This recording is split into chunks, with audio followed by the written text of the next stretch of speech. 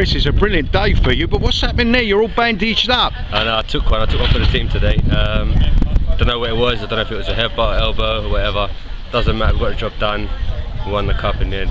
I mean, a great win. What was the final score? 7-2? I think so. Yeah, New Salamis now the LFA champions, champions of the Goba League.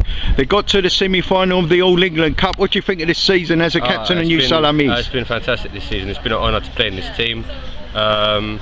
Yeah, it's a bit of a shame that we couldn't go further in the FA Cup, but credit to the boys, credit to the manager. We've been brilliant this season. Oh, brilliant, Chris. You have a good one, and I'm sure you're going to go to the hospital now. You get better, and we'll see you soon. Cheers. Thanks. Thank you.